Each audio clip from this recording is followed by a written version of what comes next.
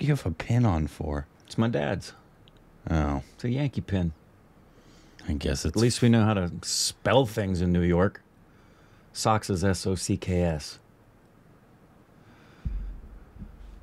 Red Sox with an X. Who the fuck wears a pin anymore?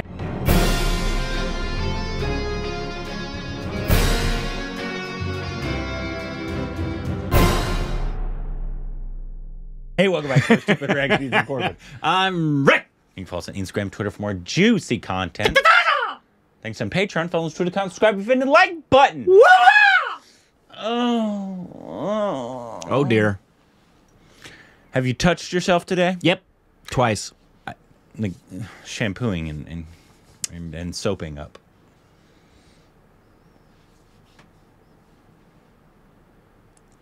Soaping up. I don't know. Lathering up. Lather. I don't know why. Soaping up works. I didn't take any exception to it. But I've never said soaping up. And Well, it's a new day. Soaping up. loofahing. Yeah, not a fan. Not a fan. I mean, that's fine, but I just... I don't like loofahs. What do you have against No. loofahs? You ever just- grown a loofah? Grown one? No. They actually, it's a loofah plant. I know. Yeah, It's a that's living crazy. thing. But no, it's just because you know what happens? They and the other things, they start to get mildewy. Yeah, if you don't... Anyways, today we're doing a movie review. And we're doing a review of the 2008 film Subramaniapuram. That's what I'd say. How would you say it? That was really close. Subramaniapuram. Subramaniapuram. Subramaniapuram. Directed, written... Subramaniapuram. Directed, written, and produced by Sasikumar. And it was the reason we know this one. We've seen songs and stuff, but we know this was Anurag's inspiration. At least he said one of the big inspiration films for him of making his Gangs of Wasseypur, which we have seen as well. You guys could go check out our review of those two films, or one film, I guess, that he split into two parts. But yes, it's a 2008 Tamil film, starring a whole bunch of different, but I think at least at the time there wasn't any big stars. Sasikumar is also starring in this as well, so it's a big. He was highly invested. Director, into this film. producer, actor. He was like, "I'm going to go all in, and do it all." But yeah, so this will be 100% for if you haven't watched it. We saw it was actually difficult to come by with English subtitles. I think it was on Eros. It was, but there was a better quality also somewhere else that we watched it as well. But, Yes. Once again, 100% for if you haven't watched it, go watch it, come back. Rick, your initial thoughts, please. There is a show on HBO Max called The Event, Wolfgang Puck Catering. And when you watch, like, there's this one episode where they're doing the SAG Awards, and Wolfgang Puck is catering both the meal during the show and then the after party right next door, but it's all in the Shrine Auditorium. And it's a perfect analogy for me of the movie because the catering of this event begins with the Shrine Auditorium being bare bones and they're just setting things up. Yeah. And then in the second half, everything goes wild and you are loving what took place. And that is exactly, this movie for me was the first half is you just have to patiently let it set the table. Yeah. And then in the second half, that's when everything really starts. You can't have the second half without the first half. No, the first half is really setting up all the relationships, the motives. It's just setting up the event. And they do take their time with it. And I enjoyed this film, especially the second half. I really like it. The second half. I love the second half. And I guess it's similar to Gangs of Wasseypur because I enjoyed the second part of Gangs of Wasseypur more than I enjoyed the first part of Gangs of Wasseypur. Granted, I need to go back and rewatch Gangs anyway. Yeah, me too. Because that was really early on, especially the first part. Yeah, and then we waited like. Was that our first Anurag film? It might have been. I think it was. Because it was like the legend. Yeah, especially. But yeah, this is it. One it at the beginning is like. I don't know if I'm invested in these people yet. Right, exactly. Obviously, I got concerned that I'm not going to care. Obviously, it's Yeah, I don't think it's in, like the lowest of budgets, but it's not what Anurag had for gangs, even though I don't think he had a massive amount for gangs. It wasn't anything like that. And you could tell, like, in some of the fight scenes or some of the kills, you could be like, I bet they wish they had more money there, or whatever. And they also, I don't know if it was a choice or if it was budgetary, the way it was shot, whether it was like almost found footage, right? Exactly. I don't know if that was purposeful, might have been, or if it was just, this is the best camera I could have gotten at the time. Right from the get-go. I mean, the very first opening frame is the POV of the prisoner, who you find out later is actually Kasi, and that's what I'm referring to. So many names of the characters I can't memorize. I've got them. I've got them on my phone. But the minute they show that, it's obviously just a camera being held, and it doesn't have the stabilizer on it. And I thought, okay, this is what we have. Yeah, and that happened multiple times in terms of like some of the really good filmmaking on, like, I think that actually brings out some of the best filmmaking when you don't have Brahmastra or PS1 money, right? You have to be creative. Even though those are amazing in their own right, and that's a whole different style of filmmaking, but you have to be so creative with your director and your DP of like how to come up with a shot that conveys what you want it to convey, and that's new, innovative, and interesting. Exactly. And they did that, especially in the second, like the final frame one shot. Oh yeah, where what's his face was being, once again, spoilers. Once the guy was being murdered, and he followed this one guy who betrayed him. Yes. Right there at the end. Yes. For the entire time while he was, like, they didn't show the kill, which I was actually kind of sad about. But they showed the other kills. But they followed him for a long time. Yes.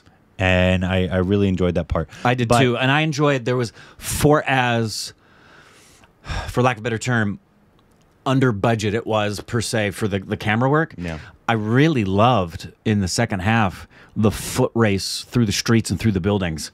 That was really difficult cinematography. Yeah. Especially when you consider what they weren't able to do. Yeah. The running through the buildings, and then they're following them, and then they stop and pull back, and the guys who are chasing them come, and they just sit in the corner and go. I thought that was a great shot. Yeah, and I thought everybody in the film actually did really well. I don't really think there was a weak link in this, which it goes. I believe they were who these people were. Yeah, it was like once again almost found footage almost. Like, yeah, I bet, like that guy who was the cripple. I don't. That's probably not politically correct. I apologize. I don't know what to call it, but the guy, he was really good with polio. Yeah, yeah. Is that what he had? Did he have polio? It said in the story breakdown that it was polio. Obviously, that man actually had polio at some point in his life. Dumka, I think his character name was.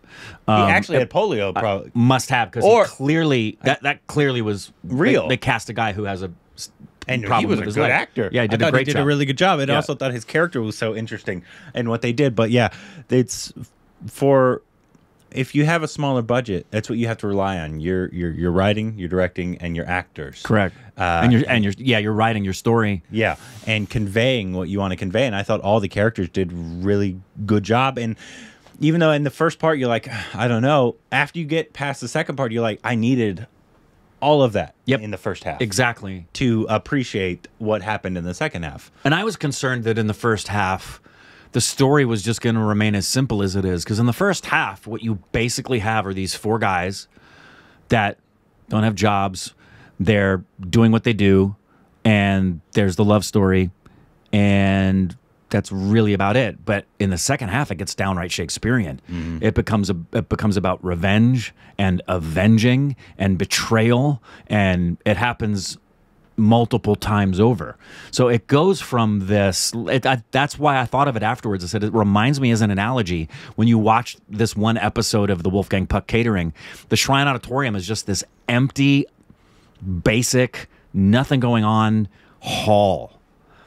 And slowly it's transformed, and you see, now you couldn't have the event without this basic, kind of boring thing. And the monotony of, here are the ingredients, and here are the plates, and here are the floral arrangements, and here are the designated people doing it, and here's the hot area.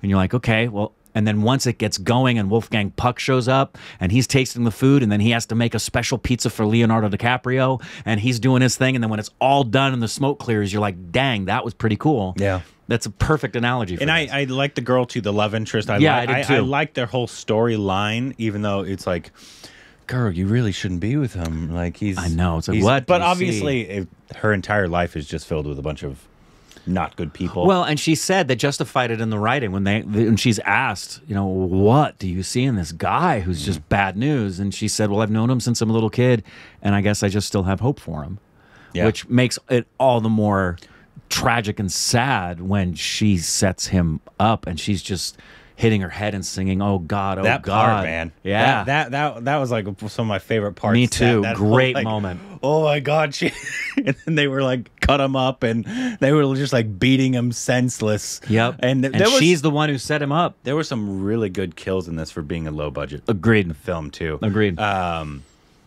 In terms, like, you could see some of the inspiration in terms of style that Anya had. In terms of, like, if you haven't seen Gangs, once again, go ahead like 5 seconds. Like, yeah, no, you're gonna say Nawaz. a spoiler, but yeah, the Nawaz moment that's the rickshaw moment. Yeah. It's like that's probably where he got that inspiration. Yeah, it's like, I'm gonna take it up a notch. Yeah. But I liked that. I was like, oh, this is good. Yeah, me too. Me too. And I was hoping when he started doing it and he wasn't gonna stop and the blood is squirting, I'm like, go all the way, decapitate him, and sure enough, that's what he did. Yeah, so I really enjoyed that. The whole just the whole second half. It's like the first hour to hour and a half almost, because this is what 2 and a half hour. 2:25. 2.5 hour film.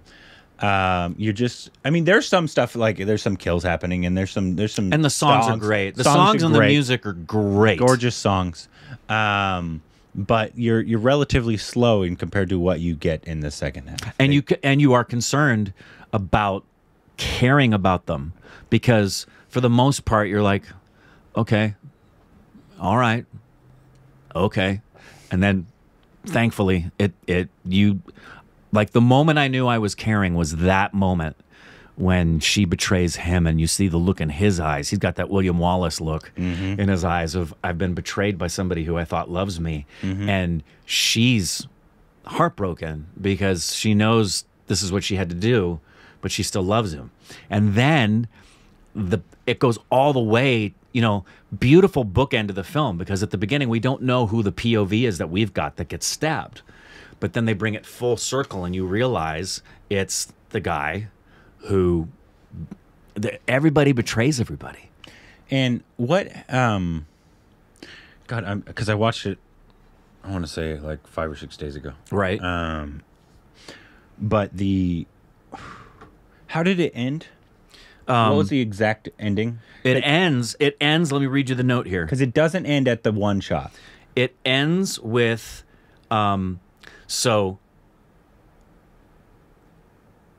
no, it ends with Dumka avenging the betrayal and the killing of Paraman, and he walks into Kasi, who's been stabbed and is laying in the bed, and he takes his mask of his life support oxygen off. That's right.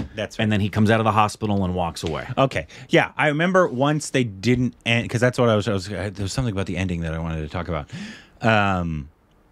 Because I love the one shot. Yeah. And like when they just were like, he betrayed him now, right, and he's gonna die, and they did a one shot with him just in the background getting murdered, and him just walking, contemplating what just happened, throwing stuff out, throwing stuff away, figuring out what he's gonna do next. And I loved it. And I was like, okay, end here, end here, and then it kept going, and I was like, I hate when people don't end on the strongest note. And I get why they brought that back, and it was a good moment, and I liked it. I didn't mind it, but I always wish films would end on the strongest possible moment. So you didn't think that was a strong? I think it was, and I think it's fine that it was in there. Yeah, it's not the worst. There's way more endings that I hate. Sure, more than that. It's just if I was the director of this, and I get why they did that, but I was like, maybe you didn't need that. I think it's needed because it brings not just the story full circle from where it started, but it shows you that this pattern of vengeance, betrayal, revenge, it never dies. It just doesn't end with the death of somebody. It just keeps going year after year after year. Yeah. I like that. I've always wanted films to end on the strongest possible moment, because I think that leaves a lasting impression on people when you end on something. oh my God, in the film ends. It kind of did that for me, watching him walk away and seeing him be the last surviving member of these guys, and he's the one that they just kind of faded out. I liked it. Okay. Yeah, I liked it. Yeah, I didn't mind it. After it ended, I was like, okay, that's fine.